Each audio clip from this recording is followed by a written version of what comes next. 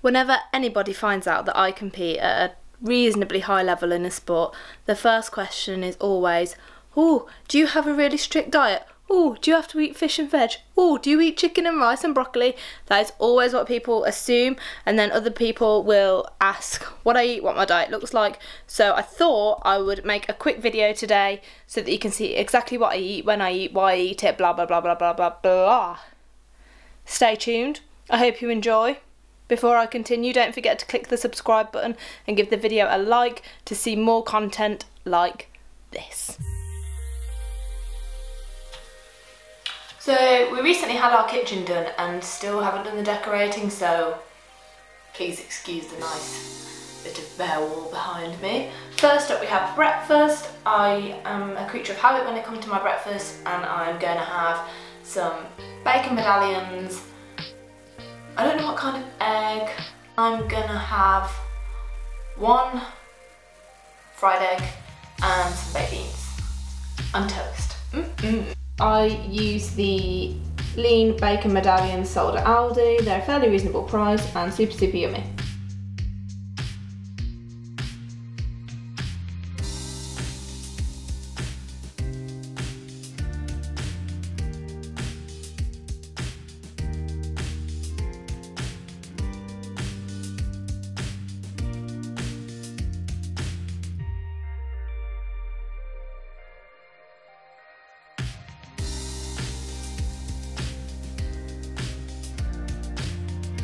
Beautiful.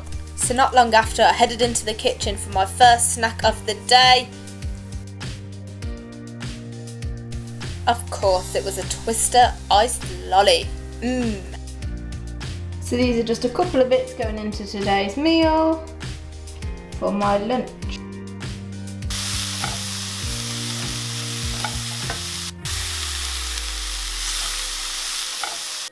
Here's a nice little cooking dance for you all.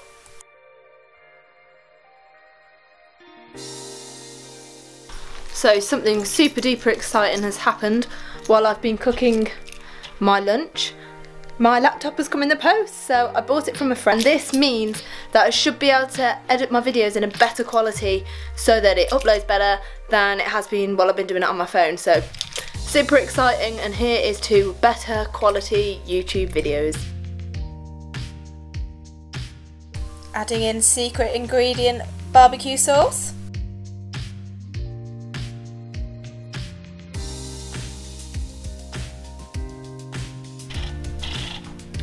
I'm just about to sort out my pre-workout meal, and I guess this is where things get a bit more interesting from a nutrition point of view. So my pre-workout meal will consist of around 70 grams of carbs, 30 grams of protein and around 10 grams of fat. I think fat is one of the macronutrients that we don't tend to think about really when we talk about pre-workout, because everyone's just like carbs, carbs, carbs. But it's important to have fat in your pre-workout meal because as you're working out, your blood sugar levels can drop. So just having a little bit of fat pre-workout can prevent this drop and prevent you from going into hypoglycemia. Knowledge.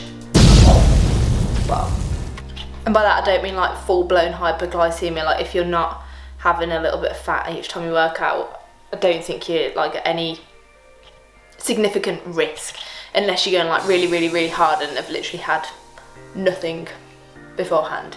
But that is the reasoning behind why I just wanted to drop that in there.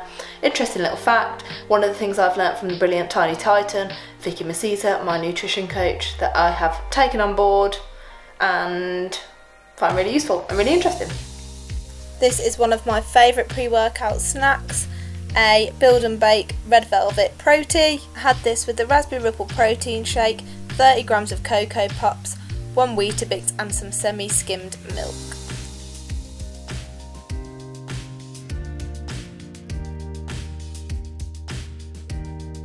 Food's had just over an hour to go down, so now trying to get off these comfies and get ready to train.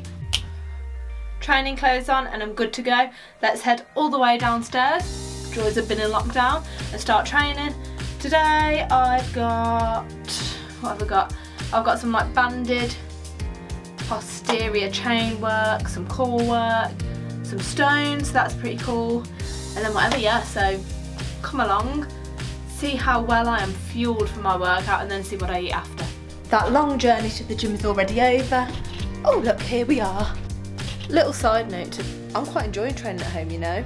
It's nice not having to be somewhere else and then get home really late and do all the stuff. I'm just here.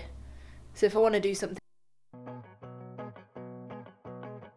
My mobility is an area I'm really trying to work on, so here you can see me foam rolling with a roller I was sent by Mind Body Future. It's a vibrating foam roller that makes rolling the IT band a bit more bearable. Anyway, this is all part of the Limber 11 mobility routine by Joe DeFranco. I will put the list of exercises up on this screen. You can see me doing the first few here, and then there was another lot that I didn't get on camera. This is the bent knee iron cross. The idea is to keep your feet and knees together whilst getting that rotation and turning your head the opposite way for a bit more thoracic mobility.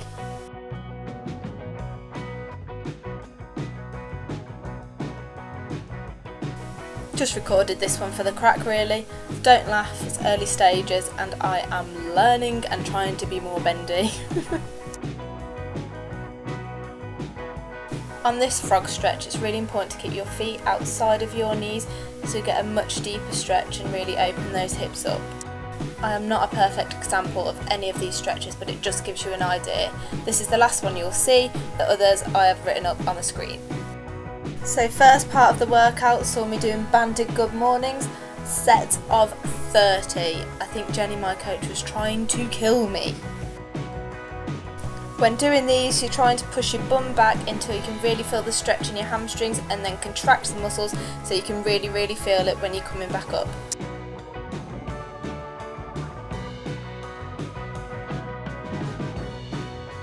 These are my nemesis, single leg glute bridges. I had 15 reps each side.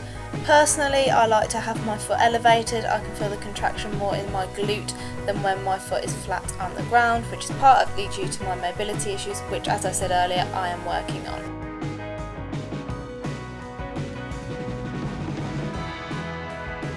Then to finish off, I had sets of 10 inchworms, and then these 3 exercises I repeated for 3 sets. So the goal here was 4 reps every minute on the minute with this 65 kilo stone. I actually found this quite challenging because the diameter of the stone is so small for the weight. So it's 65 kilo but only a 9-inch diameter, which makes gripping it and pulling it up and into you a little bit harder.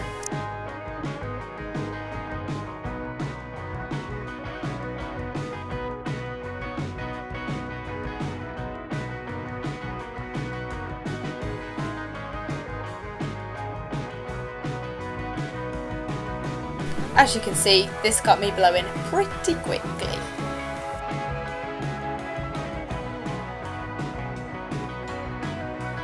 Trap bar marches to finish off, 3 minute, as many reps as possible. This absolutely killed my hands.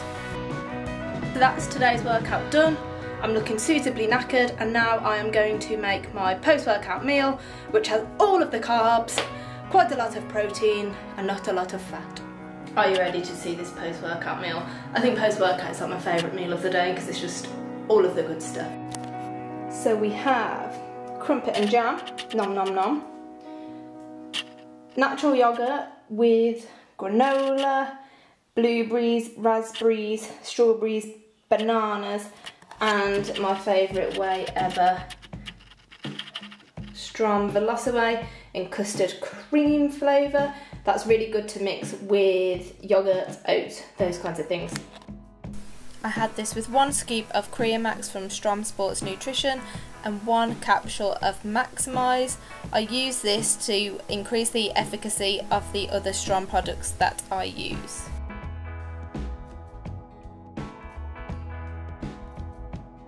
So post-workout, everyone seems to know that we need protein, and that's really important for recovery, but carbs are also equally as important for recovery, if not more maybe. During our workout we use a lot of energy, so it's really important that we replenish those glycogen stores. Another little knowledge bomb. I'm gonna go and enjoy my food.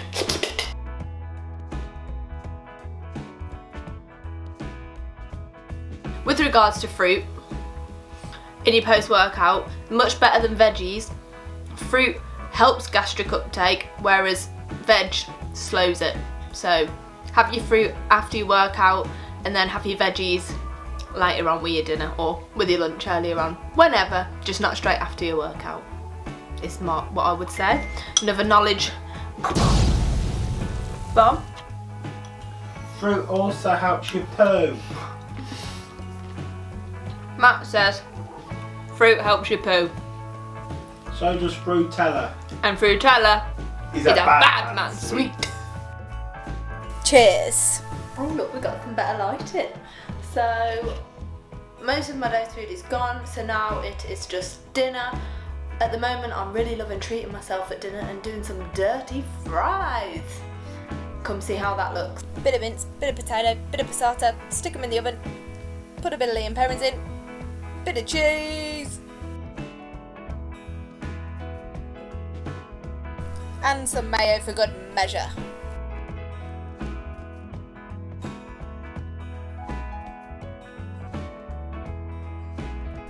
Oh damn, that's good. That was super yummy, and now I've just got enough room and enough carbs for a bit of sorbet to take to bed with me. I've got my last little snack of the day. I think I'm gonna go upstairs and watch a film and chill out because it's bank holiday weekend. Although when you're watching this it might not be bank holiday weekend, I'm not sure.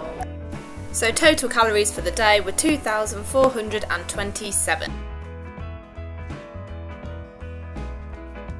That is it from me today. I hope you found this interesting, insightful, entertaining, any of the above. If you have any questions about my nutrition or who programs me or why I choose to be programmed or anything I eat or anything else I eat or any other questions, please feel free to drop them in the comments below. Thank you everyone for watching, and please, if you've enjoyed this video, don't forget to like, subscribe and share, and I will see you again soon.